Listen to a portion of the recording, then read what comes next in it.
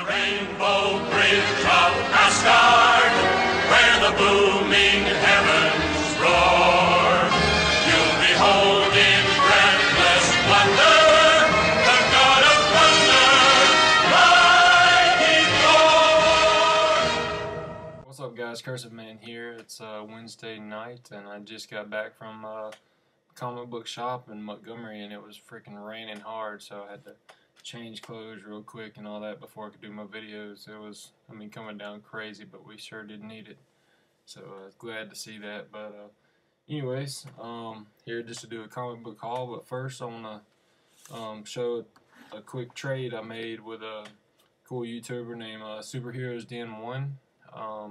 He does a lot of cards and comics and all that kind of stuff, so I really recommend y'all checking him out. I had some old DC Supermans from the New 52 that I really just wasn't feeling, and I was just looking to trade something, and he had some Marvel cards. I'm not going to go through the whole thing, but it's just one of them to show you, but it's a whole set. So he traded me that set for, I think it was, I had like the first 8 Supermans or something like that, and I really didn't care nothing for them, so I just offered those to him for some cards, and that's what he shipped me. So really cool transaction. Definitely recommend the guy. He's really cool, and thanks for the trade, man. I appreciate it. But first off, I just wanted to show you the books I got this week.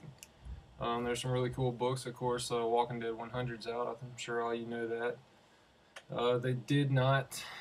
The two I ordered, I got the Chromium edition, and I ordered the McFarlane cover. Somehow my McFarlane cover got sold, so I'll have it this coming Wednesday. He's got another batch coming, so I will pick it up Wednesday, so I'll show that next week. But so I was a little upset about that, but you know, it happens. But anyways, so start off with the haul I got this week. First one is from Marvel's issue 3 of Spider-Man.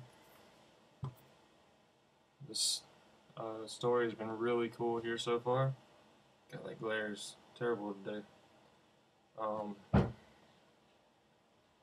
The story has been really good. I'm excited to read this, and it's got all the key villains from the Spider-Man series going here on the cover, so that's pretty cool. Next, this one's by Vertigo. It's issue number 1 of a book called Punk Rock Jesus by Sean Murphy. It's issue 1 of 6. I don't know anything about this. I just saw the name on the ship list, and I was like, hey, it looks kind of cool. So picked it up. Kind of flipped through it a little bit, and it's got the old school rough textured pages and all, so it's not like the new stuff that's that real shiny, soft material. So, we'll see. I'll give it a try for the first issue. Next was issue 2 of Panther. First one was pretty good, so I'm pretty excited to read this one. Nice, cool looking cover there. And of course, I picked up Batman issue 11. This is the finale of the Court of Owls storyline, which is been pretty good, but I'm ready to move on to something different now. But I can't complain. The Batman writing has been very good. Then I picked up, this is issue number 1 of Eerie Comics. It's from the creators of Creepy Magazine, and y'all know I'm into the dark, scary comic books and stuff like that. So I was excited to see this come out. Try to get that glare off of there. Really cool looking. And then here is my Walking Dead Chromium cover. I think it was $9.99, so I had to pay for this. That's the cover issue price. So really cool looking, nice comic book there. You can see it kind of shining now. I'm excited to read that. I've heard a lot of good stories so far about the issue 100, saying it's pretty intense and everything, so I hope it lives up to the hype. And while I was in there, I'm back on my kick of trying to pick up back issues of Thor, so he had this one for $1. issue 337. Couldn't pass that up. I've already got the one up here on the wall autograph, so I got 2 of them now to put in my collection. So definitely couldn't pass that up. And picked up issue 451 of Mighty Thor. It's got Blood Axe on the cover. It's Friends and Milgram is the artist.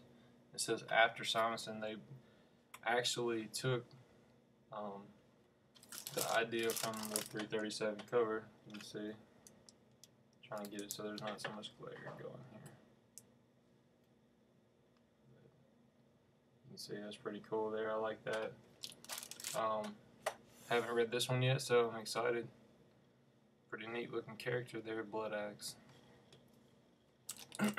Also picked up issue 448, Mighty Thor, guest starring Amazing Spider-Man.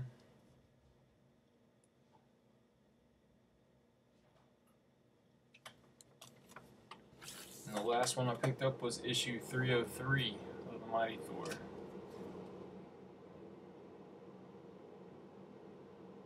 Nice Bronze Age book from 1980, really cool. Looks like he's trying to save some people in a church or something there. Pretty nice looking comic. That's it for my haul this week, kind of short and sweet there.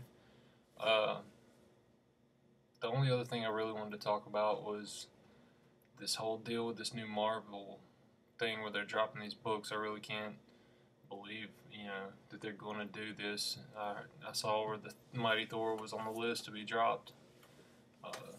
Really kind of obsessed me, It just seems like in the past few years there's been relaunching of Thor here a ton. I don't understand why they keep dropping these things and restarting. It just makes no sense. There's some other key titles that I saw: Fantastic Four, Incredible Hulk, all these different books, that you wouldn't think would be dropped, are being dropped, and it's just crazy, I hope they're bringing them back somehow or another, but I don't know, but we'll see. Anyways, I'm not going to get into a big rant about it, but hopefully they'll do right by it. So, and also, I was going to do a video about the Amazing Spider-Man movie. I went and saw it this past weekend, and I'm not going to do a separate video on it because I'm not really good with reviews and whatnot, but I would definitely say it's way better, than the first 3. This new guy, forget his name, he's a better Spider-Man in my opinion than Tobey Maguire, which I don't like Tobey Maguire anyways. He's just kind of, I don't know, he's too nerdy, I guess. I don't know.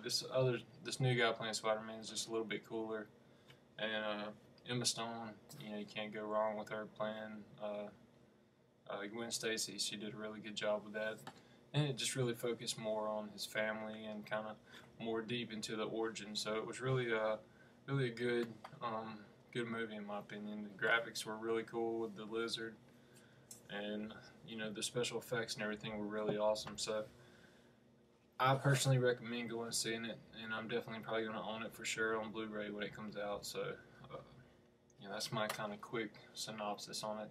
The only bad thing I would have to say is the freaking prices at the movie theaters are ridiculous. I mean, $6 for a small drink and $6 for a small popcorn is just outrageous. They're just making it to where families can't afford to go see movies. So I hope they address that one day, which I'm sure it won't. It'll probably just go higher. So, but anyways, that's my comic haul for the week.